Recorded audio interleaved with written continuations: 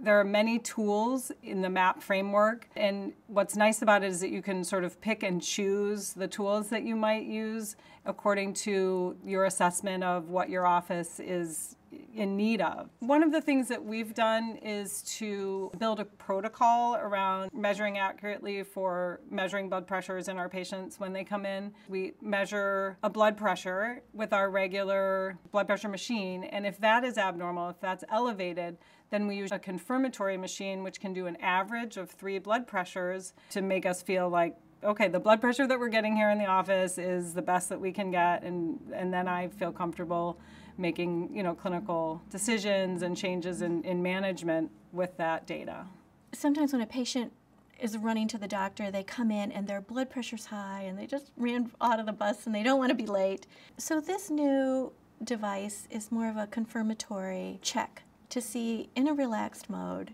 how you normally feel during the day, how your blood pressure really comes out. I helped develop, protocols and train other MAs on how to follow those protocols. So basically planning and putting things together and then disseminating it overall to every MA here.